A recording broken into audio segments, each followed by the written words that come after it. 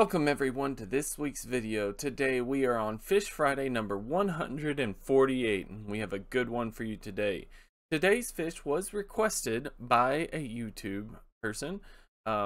So just so you know, I do these. And this one was too cool to pass up, and quite frankly, surprised I haven't done it yet anyway. Today's fish that we're going to be talking about is bam, the scrawled cowfish. Let's go to a better picture. The scrawled cowfish, or scientific name Acanthostrachion quadricornis. Again, that's Acanthostrachion quadricornis.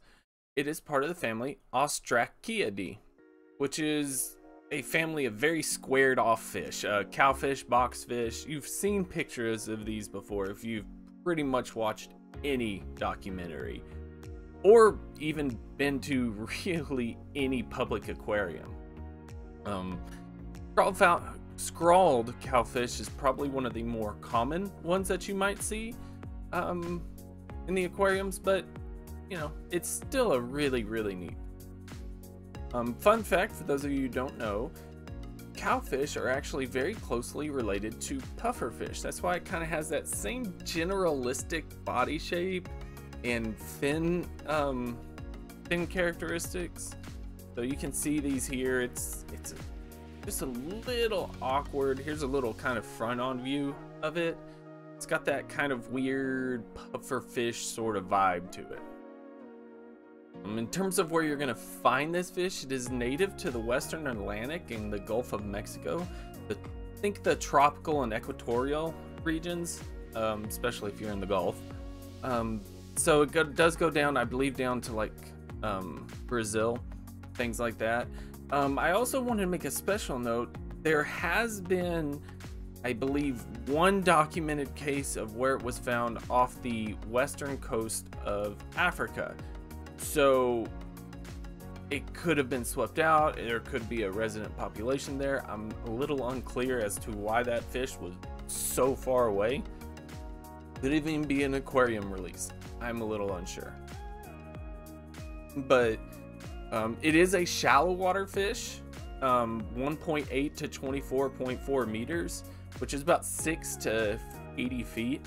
80 feet sounds excessively deep, but when you think about the ocean fish and the fish that we've talked about before, and even I was under this impression, when I think shallow water fish, I'm thinking of like the top water freshwater fish, you know, like your hatchet fish, your elephant nose fish, things like this, or Celebus half-beak, sorry, not the elephant nose. That's what I think of. That's what I specialize is freshwater. So it's a little funky for me to think that 80 feet deep, that's shallow water. But when you think of like some of the fish we talked about, oh yeah, it's found 800 meters deep. Wow, that is very shallow. But you are going to find these usually in grass beds. So pretty much if you can think of find a depth of where seagrass is growing, that's where you're going to find this fish. It is a small fish, probably around 20 to 38 centimeters, which is about 8 to 15 inches, and it has a max length of 46 centimeters, which is 18 inches. So that's kind of big, a lot bigger than I thought. I thought most of these were definitely less than 30 centimeters, which is just under a foot. And that does kind of seem to be the average, but it's hard for me to imagine an 18-inch cowfish. But again, that's my own biases against the fish. Now, how do you know it's a cowfish? Well, it's because of these horns up here. And as someone who grew up on a farm and ranch, honestly, that's a pretty good representation of what these horns, what the horns of a cow actually kind of look like. I definitely get a cow vibe off this. So yeah, aptly named group. I love it. Cowfish. But these two spines right in front of the eye, that's how you know it's a cowfish. Pretty good giveaway, actually. It does like the puffer, we talked about pufferfish before and how they don't really have scales. They almost have armor. They are an armored fish. These plates on the side almost, it's almost got like two skeletons, a skeleton on the outside and a skeleton on the inside. And the skeleton on the outside is with these kind of hexagonal, I don't know if they're called placoderms or dermal plates, but they are kind of hexagonal. It's a little difficult to see in this picture, even in this one, but if you look at this one, you can see right here, you look closely, they're in these hexagonal shapes and you can really see it. And if you go look at other pictures, some of them even have, they're much more prevalent. You can kind of see it here, but this one can't see it as well. Anyway, but those hexagonal plates plus the fact that it's got this outside skeleton gives this sort of angular body shape, kind of blocky and things like that. I did find that someone refers to it like frisbee-like appearance. I don't see a frisbee at all, but a lot of people say, oh, it looks like a frisbee. Not to me. Nope, not to me. But it does have this very, very small mouth. That's pretty there. It usually has this yellow to blue-green mottled base color, but then it has this kind of scrawling pattern. This one really doesn't have a scrawling pattern. It just kind of has like spots here and there, but you can kind of see on this one. You can really see it on this one, this scrawling pattern. Let's move around, which might be because it's called the Scrawled Cowfish. So again, very aptly named, but it does have these blue lines all over, and or blue-ish lines if they're there. But how do you know it's a Scrawled Cowfish compared to like the other ones? Apparently one of the most common ones that you confuse this with is the honeycomb catfish. This might be a juvenile, or it might be a different species. I don't know. This one is pulled from a website that's like the official, I believe it's North Carolina Fishes, so I assume that it's correct, but the distinctive characteristics that are apparently there, either this is a juvenile or North Carolina fish are just weird. But apparently the distinctive characteristics is it has this blue line from the snout, the anal fin. You can see it here. You can see it here real well.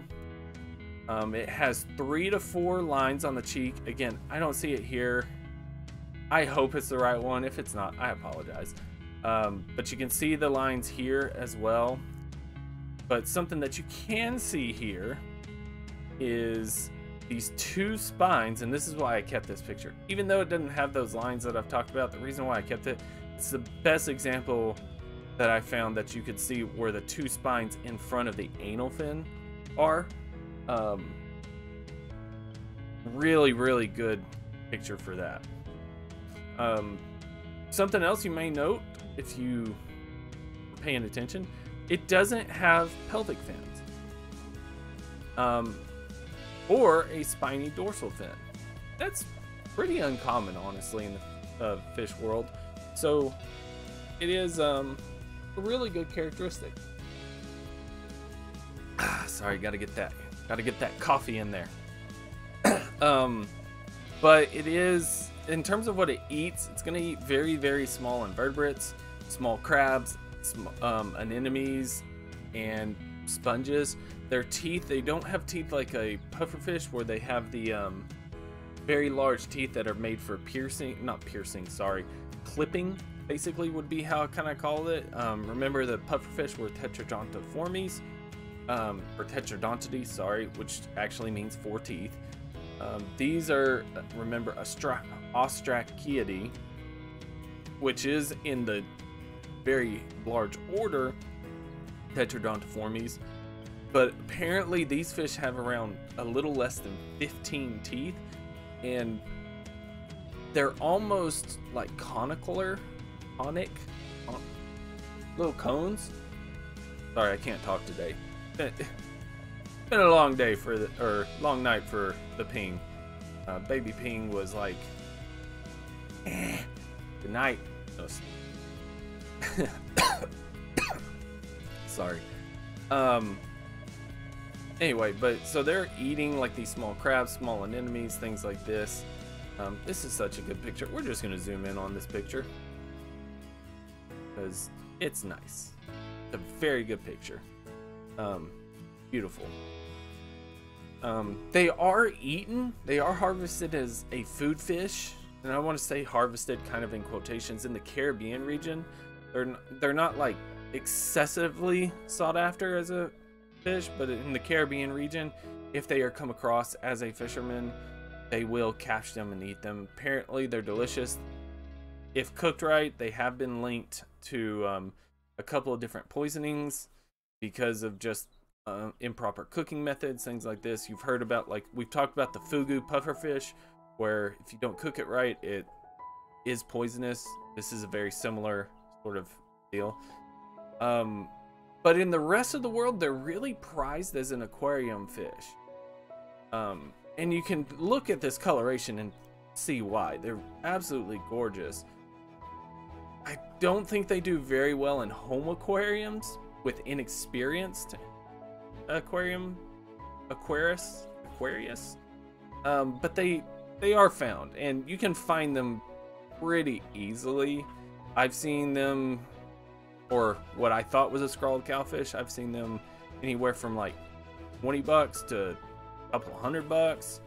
So I don't really have a good like, oh, it costs X, because it was such a wide range. But it's really odd, and this is sort of the interesting fact on the video, is these fish can't really swim. We've talked about pufferfish and how they swim, and this is no exception. They just don't really swim. They actually swim in have a form of swimming called a strachiform swimming, actually named after this family. Very odd way. So if you look closely, the caudal fin doesn't really move. With that skeleton right there, there doesn't have any real movement. So how they swim is using their dorsal fin and anal fin, kind of moving those, and then their pelvic fins. And they swim in sort of like, I didn't see it, but apparently they swim in some sort of like rowing motion. Bizarre way of swimming, and they're quicker than you might think, but they're definitely not that good. This is not like the mako shark that we talked about. That's just, no, this is a fish that's like getting where it's gonna go, and it may dart for quick distances, but it is not going anywhere fast. So the interesting fact is how these things kind of protect themselves. Well, the number one way they do it is by camouflage. You wouldn't really think that, but you think about all the reef fishes, and remember, these are found in the seagrass beds, which, you know, it's like the tiger stripes. You wouldn't think that tigers are really good at camouflage when you see them outside of grass and leaves and things like this, but they're actually excessively good at camouflage, because not only do they have this kind of scrawling pattern that looks very similar to what the rippling effect of sun over waves mixed into the seagrass, really good camouflage actually. Add that to the fact that they can change their color to a kind of darker base, a paler base, or almost completely change it altogether to help them camouflage with their surroundings. And that may be why this one is the color that it is. It might be in a little darker sort of area, so that may be why it's so dark and how it's sort of there. So it's why it's darker, and so that's why it's kind of going through there.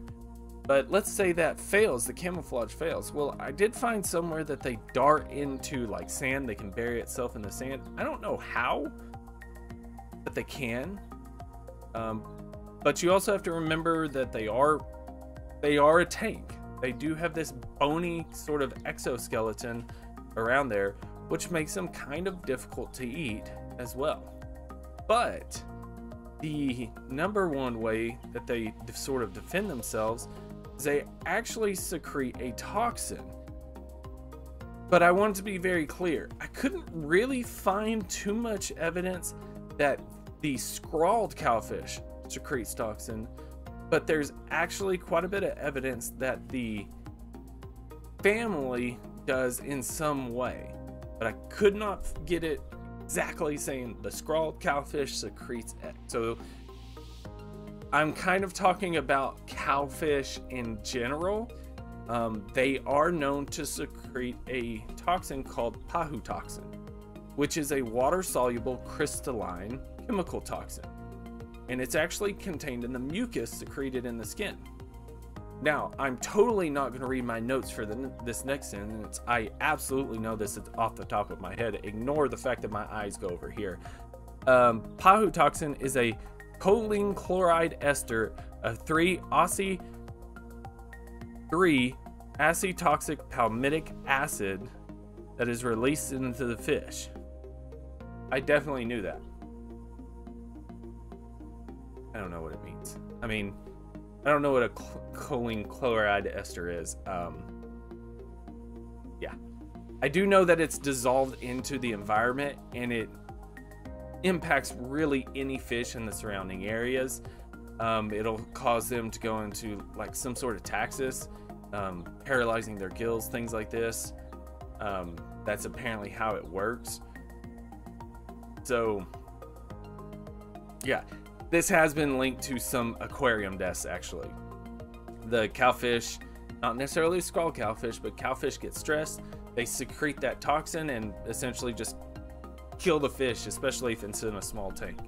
So be aware, if you do have these in an aquarium, keep them pretty happy.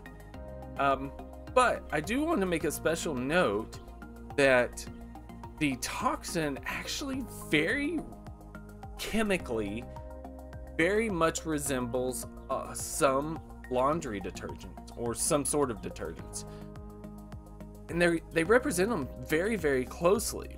And there's a bunch of research going in that those detergents, if they are in the seawater as a pollutant, can actually harm fish in an extreme negative way.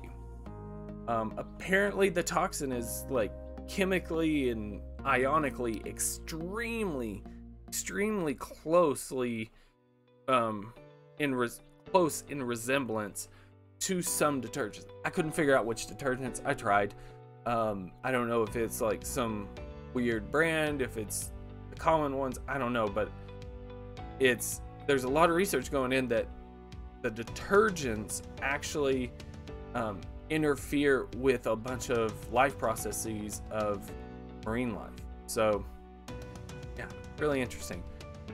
Other than that, I really couldn't find too much in terms of, I mean, this fish is an interesting fish. All cowfish are interesting, but you know me, I try and find an interesting fact about the fish itself, and it was a little difficult with this, but still hope you enjoyed. And regardless, thank you so much guys, so much again. I really appreciate it. I hope to see you again. If I don't, please be safe. Have a great day. Please leave a like, comment, and subscribe if you do. I'd really appreciate it. Hope to see you again. If you'd like to support the channel, please click the like down below. It is by no means necessary, but it would be appreciated.